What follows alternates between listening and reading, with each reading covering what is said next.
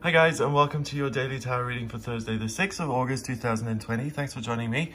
I'm using the Herbal Tarot again for today's reading. I'm not the only one who loves it. I saw in the comments that you guys really like this deck. It is really nice to use. It's super grounded and it just has a healing kind of quality to it. On a different note, I have sent out all the decks of my tarot cards, the Gregory tarot, so those have all been posted out now. I'm so excited. So if you ordered one, you should be getting one soon in the post. If not, they're being published at the end of September. I saw on Amazon they've got a release date. I think it's the 25th, and you can pre-order them, but you can buy them from the 25th of September onwards. So I'm super excited that those are coming out, and that the ones I got, I had them here, I think on the Thursday, and by Friday I was posting away steadily, and I finished today, so hooray. All right, this is for Thursday the 6th of August. Let's see what the cards want you to know.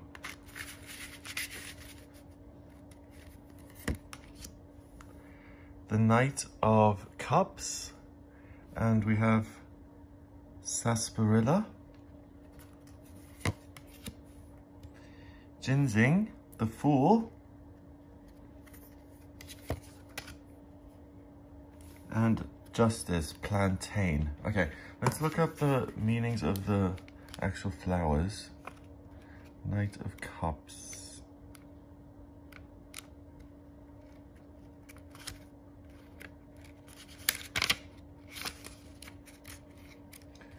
Cups, cups, cups.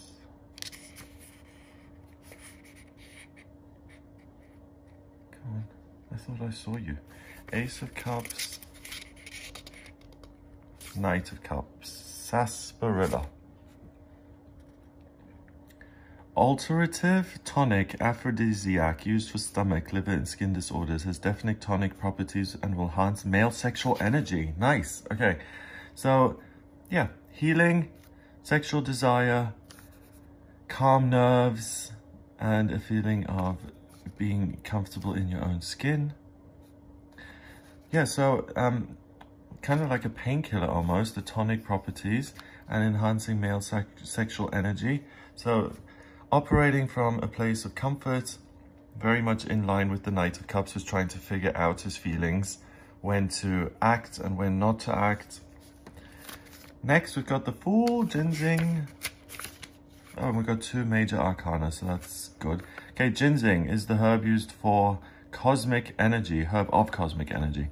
It is a tonic, another tonic, nice, and a demulcent. The root is used for all deficiencies and weaknesses. Uranus, okay, Uranus is the unexpected, the miraculous, so walking into what could be the light of the divine. I've never seen that with the Fool, or it could be this abyss. But it's tapping into something bigger than yourself. And its root is used for deficiencies. And it's another tonic that's super healing to you. So that is the second card that's talking about a tonic. And the Knight of Cups, healing, yes, we know that. But the Fool, usually not so much. Next, Justice. Plantain. Plantain adjusts heat and body metabolism and is an anti-inflammatory, a diuretic, an alterative. I don't know what that is. An alterative? I don't even know if I'm saying it properly. It is used as a poultice for infections, wounds, and injuries, and as a tea for bladder infections and hepatitis. Nice. Okay, so it's anti-inflammatory, so it's soothing. Diuretic is detoxifying. So we're letting go of pain here. The Knight of Cups sometimes gets his fingers burned when he's super interested in someone or something. He lets his passion take over and he kind of pursues someone or something that he really wants. And sometimes he gets rejected because he doesn't judge the situation properly. And other times he needs to bring up that male sexual energy and pursue someone he's in love with and say, hey, I love you. Do you want to get together? And then he won't be rejected and it'll be wonderful. But he has to learn how to read a situation better so that he can succeed. Now, the Knight of Cups is here in the day, and we've got the tonic, sarsaparilla there. So it's really likely that if you act on your feelings and on your desires, you'll have a positive outcome. You'll feel soothed and happy and calm as a result of taking action. Got those wings here. He's free to act on his feelings, to do what he wants, and he's already prepared with the tonic that he needs to deal with the rejection or the difficulties, and he's prepared. He knows that he wants what he wants, and he's entitled to get it. The Fool, similarly, ginseng I always thought was like ginkgo biloba, like for the mind. Isn't that what all the kids used to take at school for the mind? Can't remember. Ginseng might help me if I looked it up. Yes, cosmic energy. I don't know what a demulcent is either. The root is used for all deficiencies and weaknesses. Okay, so the Fool, deficiencies and weaknesses. Not knowing which way to go, having no idea, smelling the roses instead of making a plan. So you're supported. If you're someone who acts on a whim, on your feeling, ginseng is helping you here make up for that weakness, and it's putting you in this divinely guided light.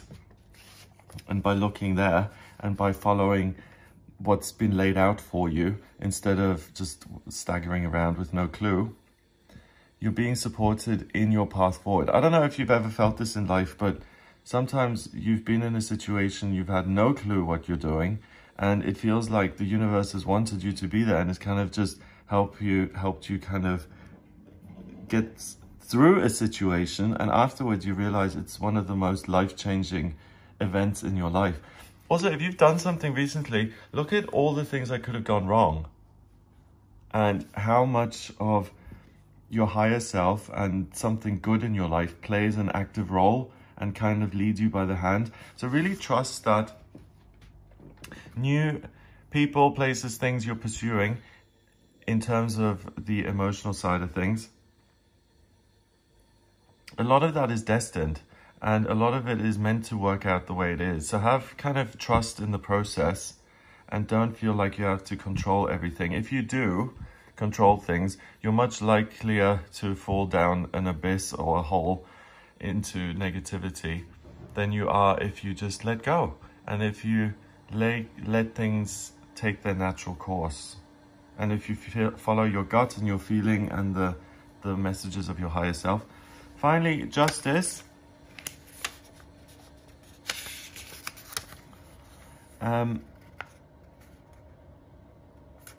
Yeah, here, so we've got Libra ruled by Venus. Justice is Libra. Venus, the plantain bit is about, yeah, painkiller and detoxing. So the feelings, the negative stuff, you're going to be able to detox and let go of. And the positive stuff, you'll be able to build on. So let's say he's finding a girlfriend and he goes to the first one. She's like, no, thanks. He's like, okay, I'm meant to be on this path. I've been rejected. That didn't work. So I'm going to let go of that, detox that. Next person, hello, how's it going? Yay, love you back. Everything's great. Build on that positive relationship. Make it even more beautiful. Venus, planet of love and beauty. Libra, beauty, loving love.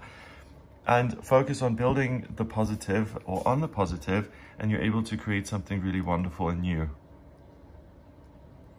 So the cards are giving you a natural emotional resilience. They're also lifting your real desires out of you, like little jewel kind of berries here. And they're just coming out of all the green and they're presenting themselves to you. This is what you want to do. This is what you want to do. And these, imagine these little red berries blossoming into a rose, into flowers. You can then smell each one, so it promises a lot. So there's a real sense of desire. If I make an effort in life, I can get some really fabulous things out of life.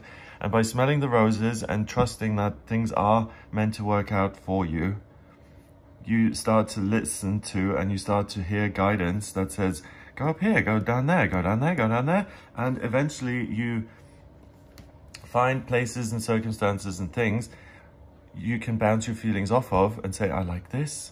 I want this in my life. And you have a choice today. You can either focus on the negative and kind of wallow in that, although it's soothed somehow by all these tonics, which make it easier for you to take action. Or you focus on the positive stuff, you build on that, even though there is stuff to detox at the same time. But you can do more than one thing at a time. You don't just have to detox, you can also pursue things you enjoy. So do more than one thing at a time. Follow your desires. And look, we've got blue, little bits of red, more red and blue, and then loads and loads of red.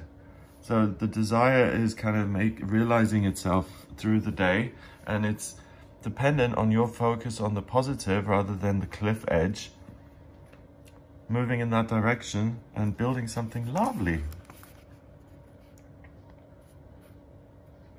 Yeah, a poultice for infections, wounds and injuries. So, I mean, we're healing something, we're soothing the pain, the polluted, corrupted area of the body, and we're making it all better by replacing it with love and positivity, comfort, support, a tonic, kind of soothing balm for the soul.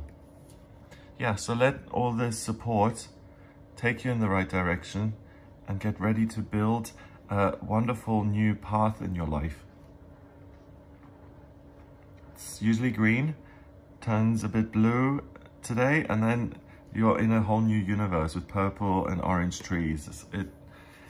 It'll be amazing. Trust the process. Your life is waiting to kind of blossom for you. That's what these flowers here are saying. It's trying to open its petals and to enchant you with the wonderful smells and the way it looks and all the wonderful things that can happen in your life. So miracles are trying to happen in your life. You've got to play a part in them manifesting. So make sure to direct your gaze towards the ideal, the unmanifest in your life, and listen to the messages you get from your guidance. Follow it, and a whole new doorway opens up for you into a wonderful, unexplored future. Number-wise, we've got a chord card. That's 1, 1 and 11 is 12, 1 and 2 is 3. 3 in numerology is about new beginnings and the way you think, the way you communicate with self and others. So it's time to back away from the cliff edge and to take a new path in life that's unexplored, enchanting, and that's really going to bring your passions and joy to the surface. Have an amazing day. If you'd like a personal reading with me, please get in touch via my website, gregoryscott.com. Just click on book your reading on the front page to order your reading with me. If you like this video, give it a thumbs up, please. Hit the subscribe button and share it online. Have an amazing day, and I'll speak to you tomorrow.